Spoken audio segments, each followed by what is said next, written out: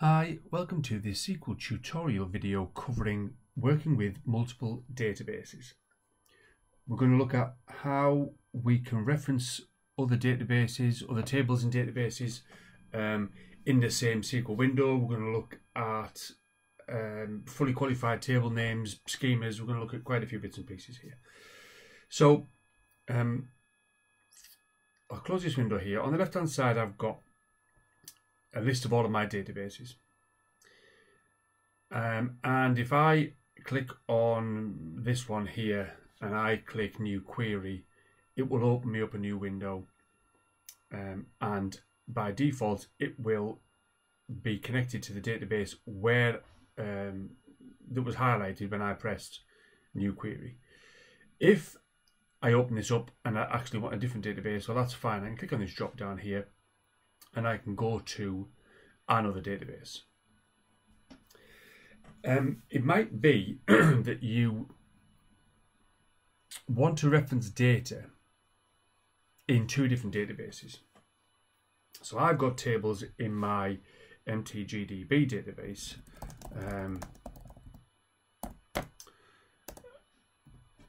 but also I've got tables in my training database, and it might be that I want to show data here, but I also want to show data in a table in my training database. And I can do that. So if I do, select start from, if I start typing the word of the database that I'm interested in, it will show me that database. There it is. This is permission specific, so if I don't have permission to look at this database, I won't see it necessarily, but there is that database. I can click on that database. Then I press dot. Now this next section that it's looking for is a schema. You can see actually here it says schema. I'll explain what a schema is in a second, but I'm going to find the schema DBO, and then if I press dot, it'll give me a list of tables. So if I do that, if I run that, at the top left it still says MTGDB database, which you're looking at here, but this second bit here is actually getting data from my training database.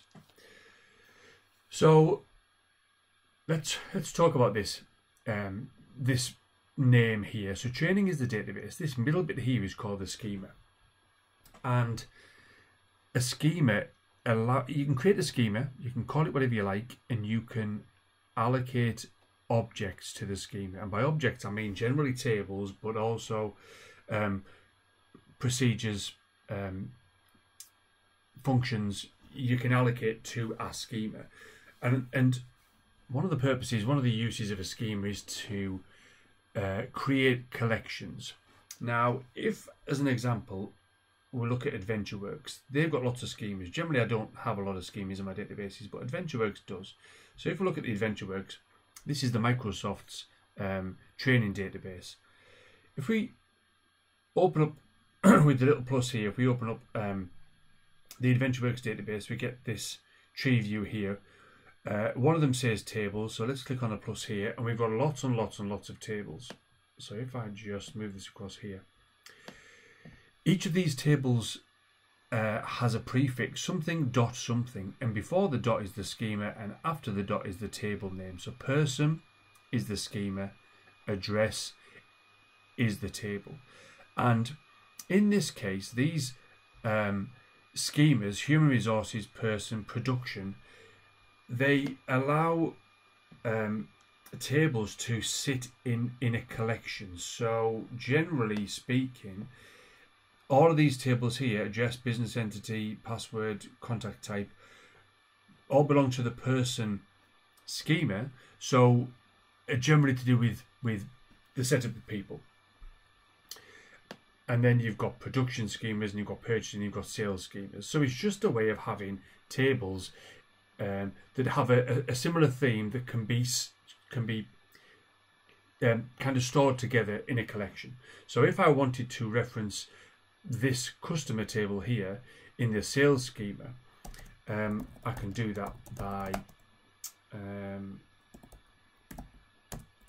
So I choose the correct schema, which in this case is sales, and then when I put the schema in, it only shows me a list of the tables that belong to that schema. So I don't see production model and I don't see product description. I just see the tables that belong to that schema. And there's my customer table I'm interested in.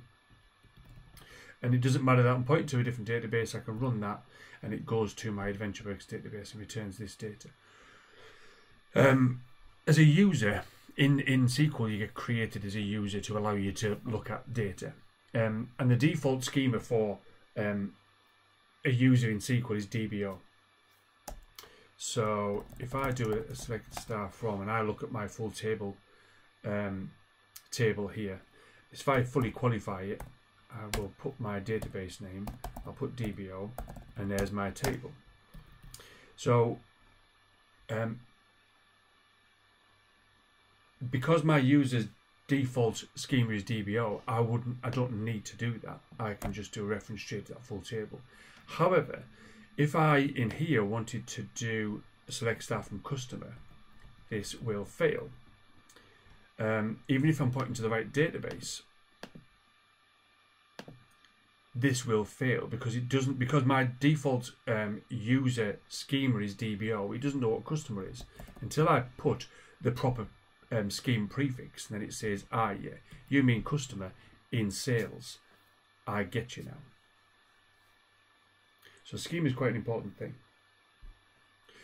So there is another thing that I wanted to demonstrate in this video as well, talking of multiple databases, and that is, instead of having the fully qualified name here, you can use the keyword use. So let's look at, let us begin here. If I just comment that out.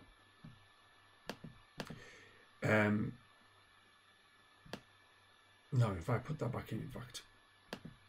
So right now I'm pointing to my AdventureWorks database. So this full table here, it doesn't know what that is, but it does know what sales.customer is because sales.customer is in this database. Full table is in a different database. I could, as I've demonstrated, do the fully qualified name and it will accept that, and that little red underline will disappear. However, if I don't want to do that, if I try and run that, it'll say, I don't know what full table is. But what you can do is you can say use. And now it says, ah, you want to use that database. I know what that table is. But now it doesn't know what that table is because it doesn't belong to this database. But here you can say, and now you can run both of those scripts.